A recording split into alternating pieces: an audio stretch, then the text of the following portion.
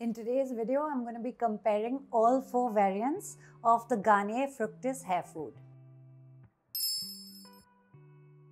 When I picked up my first Garnier hair food, I picked up the papaya variant because I bought it on Amazon. I saw that Amazon was offering the most discounts. And also, if you read all of the reviews on Amazon, you will see that people say that most of the other variants smell really artificial and the papaya variant is the most pleasant smelling. And since fragrances really tend to trigger my migraines, I thought I'd err on the side of caution and pick up the papaya variant. But then if you check out the reviews on Nykaa, you will see that everyone is raving about the banana variant. No one's complaining about the smell. And so I thought to myself, did I make a mistake picking the right variant for me? My hands were itching. I saw a buy 2 get 3 offer on Nykaa, and so I picked up the other 3 variants. I've tested all of them out. So this is like a battle between all 4 variants. Hopefully this video is gonna help you pick the right one for you. This is the Garnier hair food in the banana variant. First off, I did not find the fragrance upsetting. It was totally fine. Didn't have any issues with it. And these are what my results look like with the product. On this wash day, I used it as a conditioner, a deep conditioner, and a leave-in conditioner. As a conditioner, would I use it again? Yes. The slip is really good, but more on this point later on in the video. As a deep conditioner, would I use it again? No, it's too light for my high porosity hair.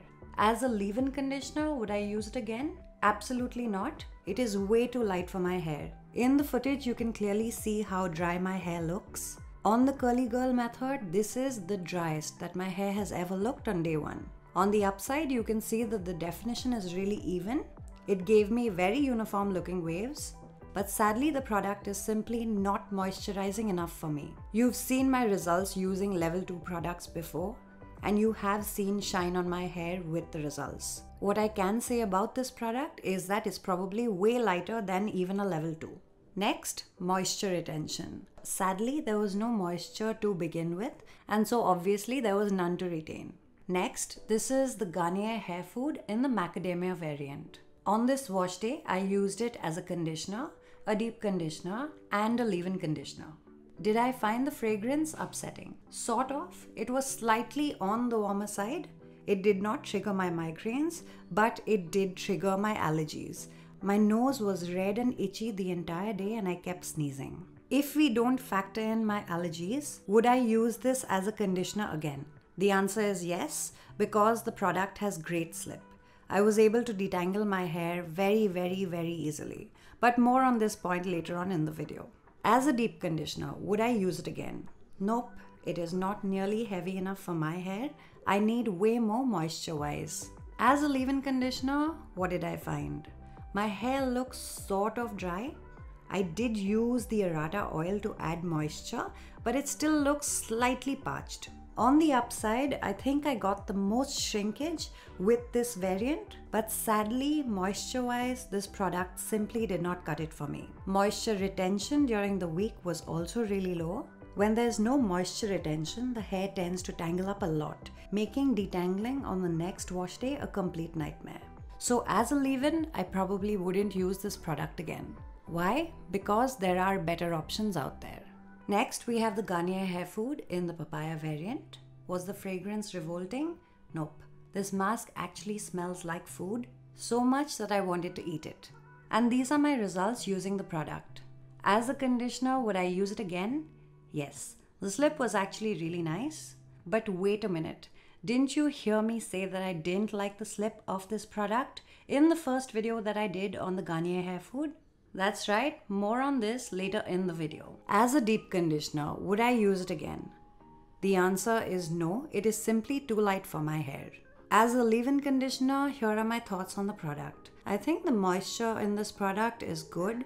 Moisture retention during the week is also good. But definition and shrinkage wise, it is just about decent. Nothing extraordinary. Would I use it again as a leave-in conditioner? Probably. This is the Garnier hair food in the aloe vera variant. Did I find the fragrance revolting? Nope, it was totally fine. And these are my results using the product. Would I use it again as a conditioner? Yes, absolutely. The slip was amazing. As a deep conditioner, would I use it again? Nope, Why? Because I need something way heavier. As a leave-in conditioner, what did I think? Moisture and shine is definitely the best out of all of the variants that I've used. Definition is also quite nice. Does this product give me the most shrinkage that I've ever gotten on my hair? Nope. But it's decent. Out of all of the variants, I'm most likely to use this one again as a leave-in conditioner. I wanted to make a point about the slip. You heard me say that I didn't like the slip of the papaya variant in a previous video.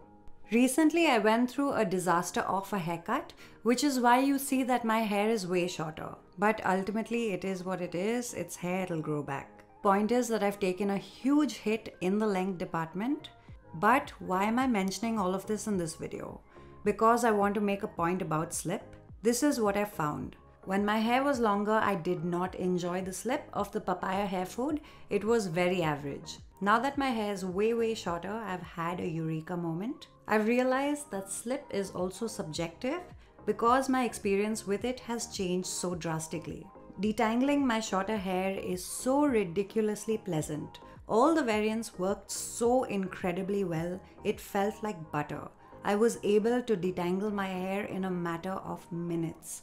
No struggles, no hassles. I worked in small sections and it was so easy. Wet detangling used to be one of the most tedious parts of my wash day in the past. Now that my hair's shorter, I sail through this step like it's no biggie. So that being said, let's take a look at the ingredients of each. I've color coordinated all the products. So you have the papaya variant in orange, you have the banana in yellow, aloe veras in green, and macadamias in brown. As you can see, all the variants do contain coconut. Fair warning to people who have an issue with this ingredient. I spoke about this in my protein products for wavy and curly hair videos, so I'm not going to repeat those points. As you can see, the ingredient lists of these products are pretty similar, barring a few unique ingredients. The aloe and papaya variants are quite similar, and the macadamia and banana variants are also quite similar. That was pretty much it for this video. If you gained value, don't forget to thumbs up the video, leave me a comment, share my videos so that it can reach more people. And if you're looking for more textured hair content, feel free to check out these videos right here.